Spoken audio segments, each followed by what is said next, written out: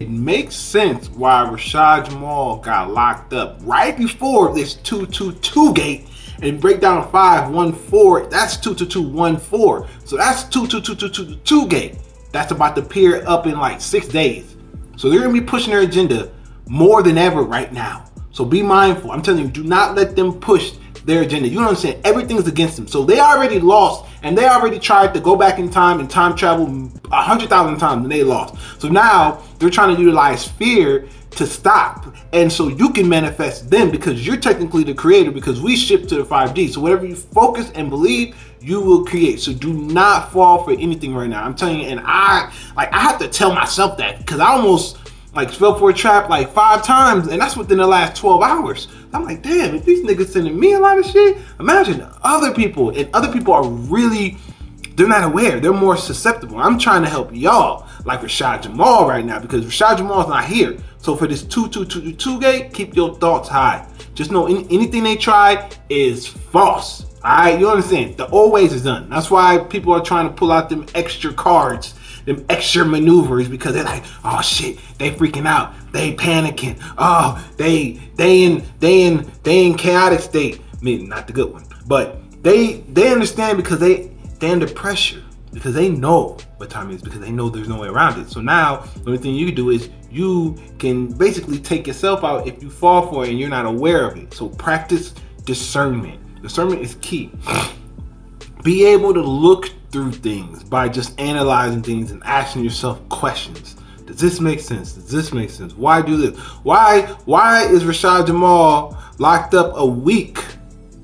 No, the same weekend as Mother's Day weekend, 4 days before my birthday, and 6 days before this 2222 gate that's about to pop up. Whoo, these people understand time and numbers. They understand, and they do everything on the most powerful gates. So we just knowing our discernment and knowing that we can't no longer be retarded and sheep, we have to claim back our, because who's gonna do for us than us? You feel me? I know there's a lot of disarray out there. I'm telling you, I be out there and this shit feel weird, bro. I'm telling you, man. Man, this lady was all staring like, I'm like, she must be the boss. He was like, oh yeah, she's the shadowing. I'm like, damn, the lady was watching my hands, watching my, my piece that I had, you know what I'm saying? Watching everything. Nah, none of it's weapon wise. It's just a little piece of valuables, And I'm like, bro, I'm saying it's a little interesting. It's very interesting, but don't give it any, because I just show love. I just like, this is where I parked my car. I keep my earphones in. I just be like, yeah. Oh shit, man, this lady's calming me down, man. I just feel unsafe right now. This lady is like, bro, it was crazy, bro. She reminded me of, never mind. So anywho, practice discernment, because there's a lot more things and they don't have the power. It's much more different than what you think it is. The power is not there. It's very actually exchanged. It's the ones you don't really realize. All right, so that's what's going on right now. The spiritual war is heavily right now. So stay off of social media as much as you can. You will be affected. It will anchor you down to a low vibration. They are literally adamant about anchoring you and lowering you down right now. It is crucial you do not be, or you just practice discernment. Just don't believe a damn thing if you go on social media like that, because it is crazy, and that will lower you down and cause you to be in a depressive. It does so much shit. It makes you tired. It drains you. Look, I'm like this only because I was on social media. You see that? But normally I'm like, because I'm always working out, because working out is fun. You feel me? But on social media, I'm like, oh man, this is cool. Everything I am. Nah, man, do not fall for it. Okay. By falling for social media, you create alternate realities that only entice or build somebody's motive that they're trying to create. So you're like putting your energy into their manifestation. So you're manifesting someone else's goal. TV is much more different than what you can even believe it. It's actually more like a trap. It's the most highly prized weapon ever. I know.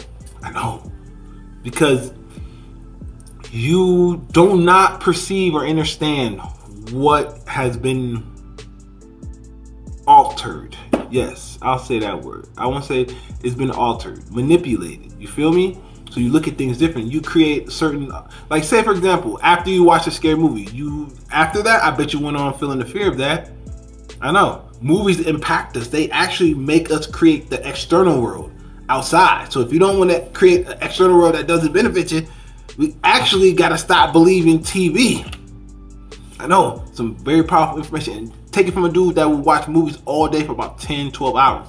Just to escape the reality of being in foster care and not having any foster care. I mean, any parents, any foster parents. I mean, I didn't have any parents or foster parents. The foster parents is hard to come by when you're a foster kid. Like, they get those to the, basically like the ones who are up on top of the list.